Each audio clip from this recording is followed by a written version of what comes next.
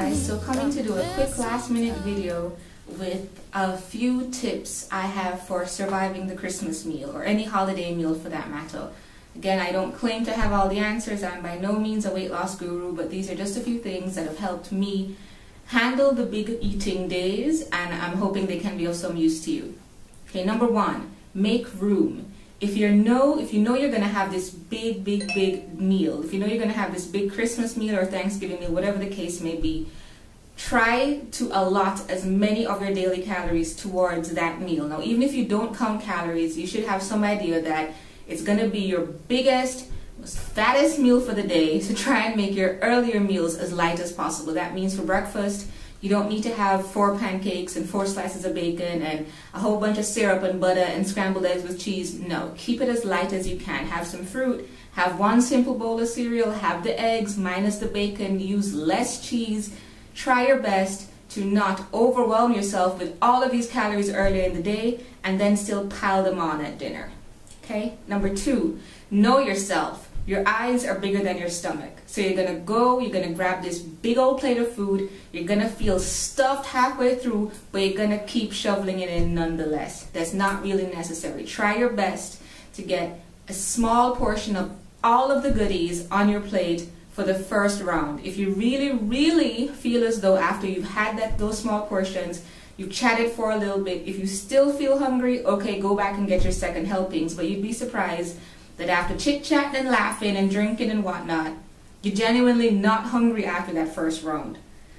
But if you have family where if you don't get your fill in before they go there won't be any leftovers for you, make your plate for later. But don't stuff all of your meal or all of what you're going to have out of the meal on your first plate. I know some people live in households where if you don't get yours, you're not going to get any. Make your plate and put it up, but don't eat it yet. Number three, know your ratios. A half of your plate should be vegetables, a quarter should be meats or proteins, and another quarter should be your starches. Now, I don't expect anybody to live by that necessarily. I don't think that you're going to have 4 slices of ham and a half a plate of lettuce and tomato. I don't get that, but try your best to get as close to those ratios as possible with those major food groups as you can. And y'all, baked mac and cheese is not a food group.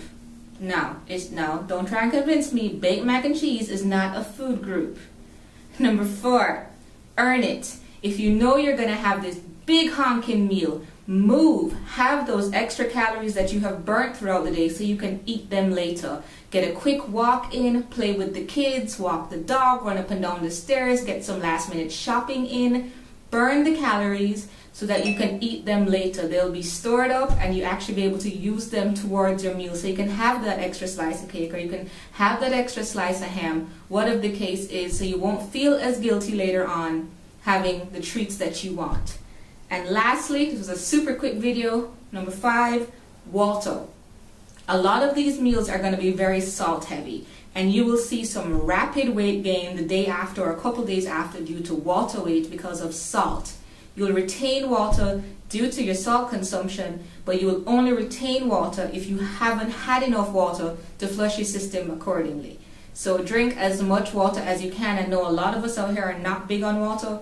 Every chug that you take is a step towards the right direction. So have as much water as you can throughout tomorrow, Christmas Day, or any holiday, any big eating day, or in general, have as much water as you can.